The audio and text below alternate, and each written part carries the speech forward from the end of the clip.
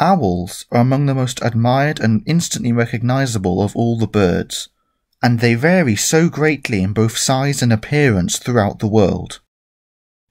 It just so happens that many of the most popular and instantly recognisable species found throughout the world can be located in the British Isles. So in this video, we're going to be looking at the 5 distinctive owl species that can be seen across the British Isles. Before we dive into this video, however, don't forget to like and subscribe to this channel if you enjoy this kind of content.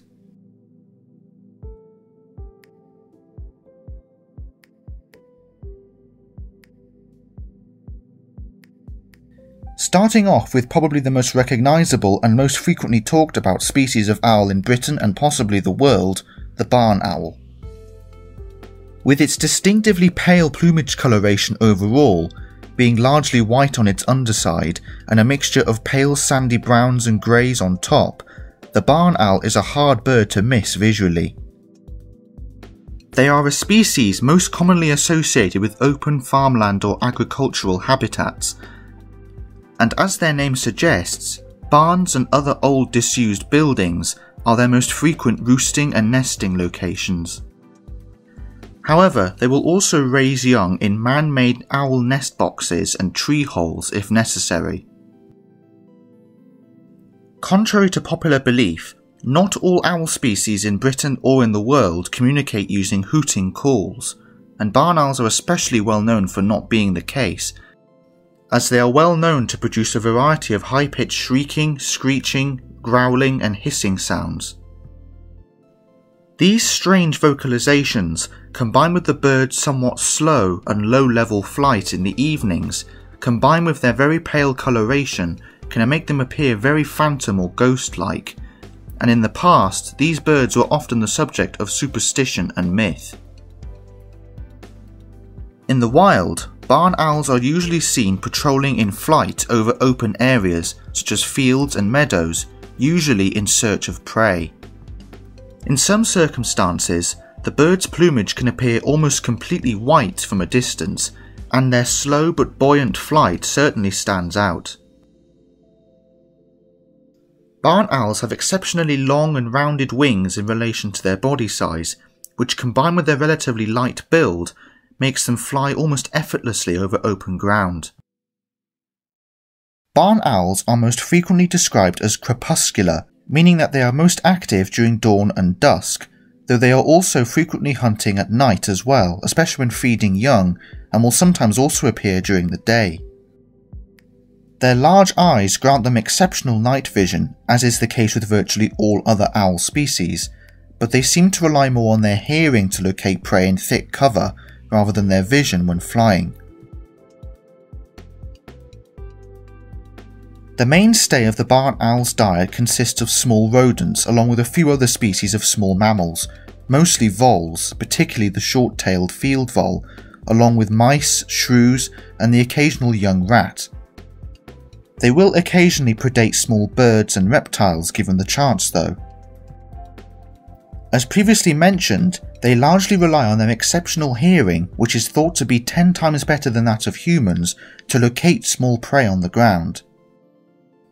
The stiffened row of feathers surrounding the owl's facial disc forms an almost heart-shaped feature, which works almost like a satellite dish, channeling sound to the owl's sensitive ears, which can then be used to detect the exact position of prey either in thick cover on the ground or in darkness. Like most owl species, the barn owl's flight is notoriously quiet, almost completely silent, thanks to a number of physical features, namely the soft texture of its feathers, along with small comb-like structures present on the feathers at the leading edge of the wings, which reduce turbulence and allow the owl to fly in relative silence. This kind of flight reduces interference in relation to the owl's superb hearing, and also enables for a stealthy aerial approach, taking prey by surprise. The barn owl will then pounce upon its prey on the ground with its legs extended, crushing its victim with its talons, and then often transferring it to its beak to be carried away and swallowed whole. These beautiful birds are often an integral part of the farmland ecosystem, as they do significantly control the numbers of pest species, including small rodents. With its beautiful coloration and stealthy hunting techniques, the barn owl is definitely one of the most charismatic and beloved among bird species found in farmland habitats.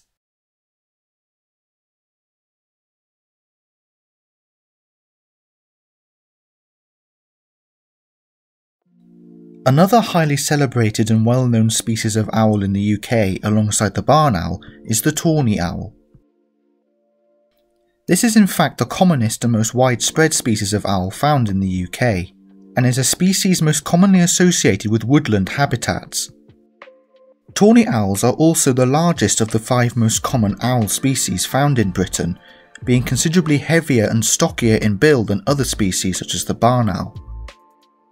They also have considerably broader rounded wings in comparison to the barn owl, with a proportionally longer tail, which makes them somewhat more agile in enclosed spaces during flight. As previously mentioned, the tawny owl is a common species in the UK, and its preferred habitat consists of areas with mature trees, particularly mature and also small woodland, although they can also be found in certain gardens and orchards, sometimes even bordering with urban areas. The tawny is the most nocturnal of all the UK owl species, being most active after dark and roosting during the day, usually in a hole in a tree or sometimes on an exposed tree branch near the base of a tree trunk. When roosting, these birds are very hard to spot as their beautiful coloration provides them with amazing camouflage, and as long as they stay still, they usually remain undetected, although they sometimes get pestered by corvids or small songbirds, which view them as a threat. Like most other owl species, the tawny owl relies on stealth and silent flight to approach its prey, while relying on its incredibly acute hearing to pinpoint a target and then pounce upon it from above. These owls typically locate their prey from high above in a tree, dropping from a high vantage point before pouncing upon their prey, crushing it with their powerful taloned feet. The mainstay of the tawny's diet consists of small mammals, particularly mice and voles, although they will also sometimes feed on small amphibians such as frogs and newts, as well as smaller birds and even earthworms. Another feature which needs to be mentioned about the tawny owl is how their young develop, or more specifically, what occurs to them after they leave the nest. Tawny owls are well known to sometimes lay their eggs and raise chicks a lot earlier than some other owl species, and these young seem to develop and leave the nest a lot sooner as well. The fledging age of most young tawny owl chicks is around 5 weeks of age, but they are often seen outside the nest a lot earlier than this, especially since the youngsters engage in a phase known as branching, where they jump and make short flights from branch to branch or tree to tree. At this stage, the young are still somewhat dependent on their parents for protection and food, even up to 3 months after they leave the nest, and they will typically hang around in the trees during the day and then wait for their parents to bring them food at nightfall. Many may become concerned if they find a chick like this on the ground in a wooded area, but in reality these chicks are surprisingly able, and in many ways it's best to leave them to be looked after by their parents, at least most of the time. The tawny owl is probably best known in the UK, however, for its beautiful and iconic calls made at night. Here's a brief selection of calls recorded of this species.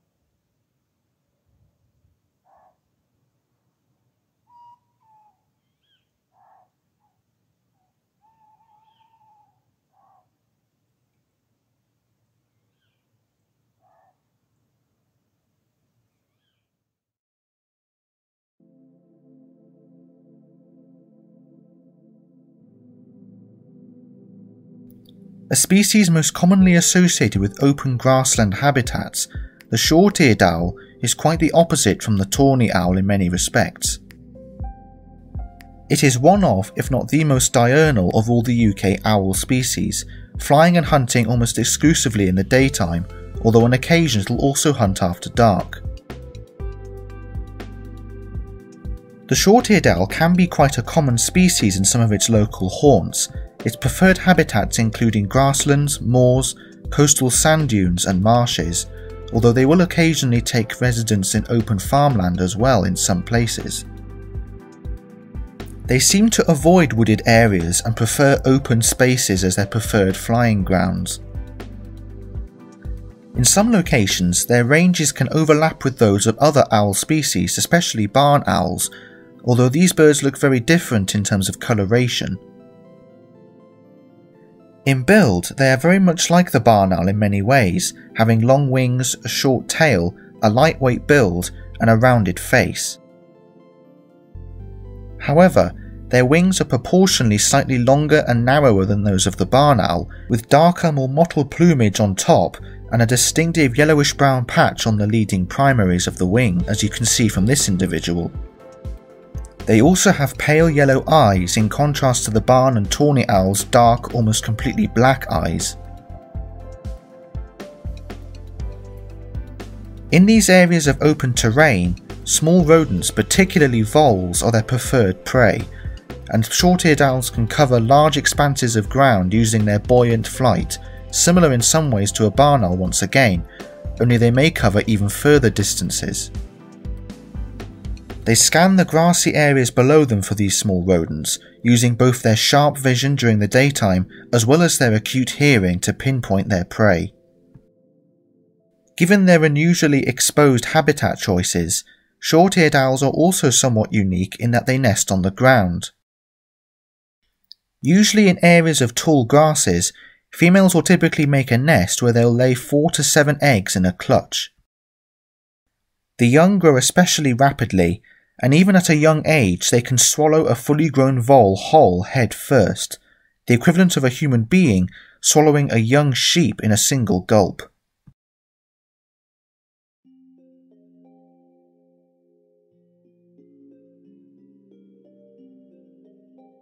A notoriously difficult species to survey in the British Isles, the long-eared owl is the rarest of the 5 owl species found in the UK. They are most similar in many ways to the previously mentioned short-eared owl, hence the name, but there are crucial differences between the two. First and foremost, their long ears, except that these pronounced structures on the long-eared owl's head are not actually its real ears. These long feathers on the top of the owl's head, known as plumicorns, are not even used in hearing for prey, but rather to communicate mood and aid in camouflage.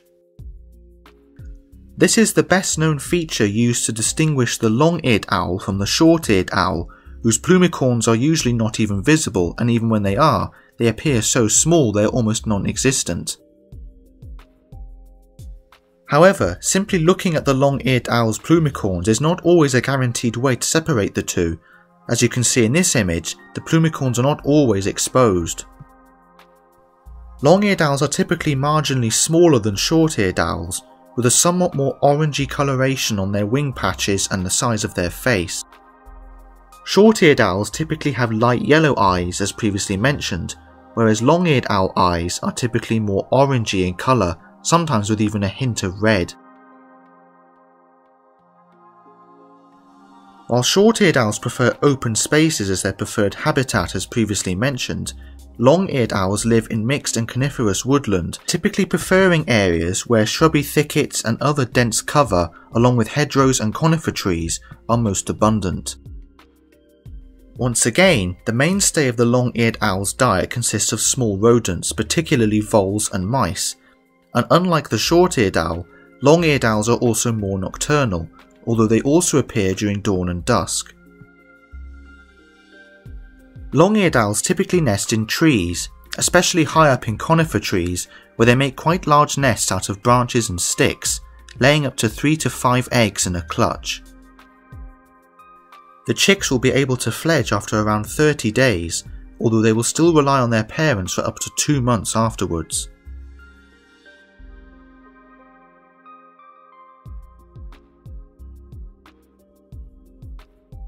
And finally, the smallest and arguably the cutest owl on this list is the little owl. Unlike the 4 species previously mentioned in this video, the little owl is not actually a native species to the British Isles and was introduced in the late 1800s from Europe, with the first successful releases being in Kent and Northamptonshire. These charming little birds certainly live up to their name, being barely 20 centimeters tall with a short tail and a somewhat compact, dumpy appearance. Now found in England, Wales and parts of southern Scotland, the little owl prefers areas of lowland farmland along with hedges and copses, along with parkland areas and orchards as their preferred habitat. A largely diurnal species, they are sometimes seen perched on fence posts or in low-lying trees. They have a somewhat unusual flight for an owl, with an undulating, almost woodpecker-like flight technique.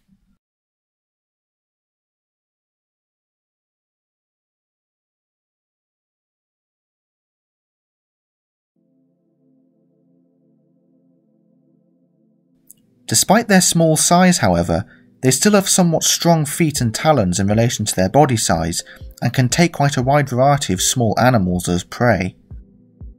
They can tackle small birds and mammals approaching their own body size, but they typically hunt prey a lot smaller, particularly small insects such as beetles, as well as earthworms. As previously mentioned, little owls are a lot more diurnal than some other species except for the short-eared owl, but they often hunt during dawn and dusk along with the barn owl, making them somewhat crepuscular, and they can also be active at night as well.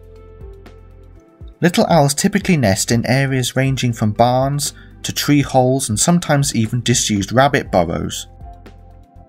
2 to 5 eggs are typically laid in a clutch, and the young are raised usually between May and July. They may not be originally native to the British Isles, but the UK countryside would certainly be a duller place without these adorable little characters.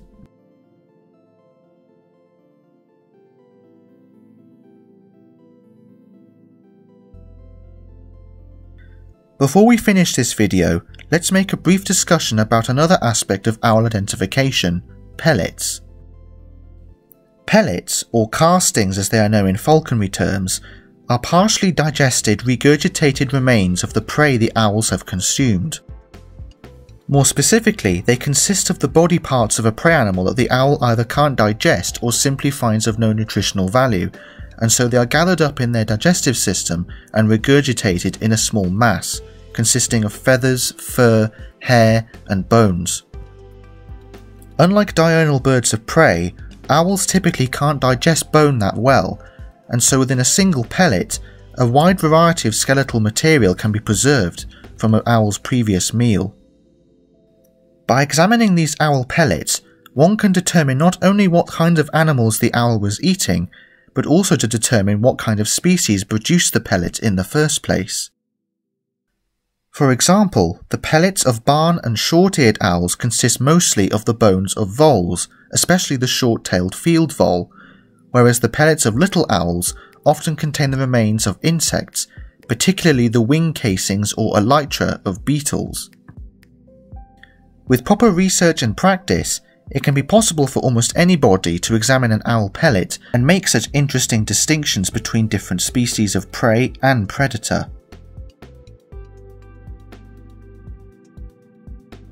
Thank you all for watching this video. I hope you enjoyed the impressive bits of owl footage I included, as well as the interesting facts about the owls and their life history. Until next time, I'll see you all in the next one.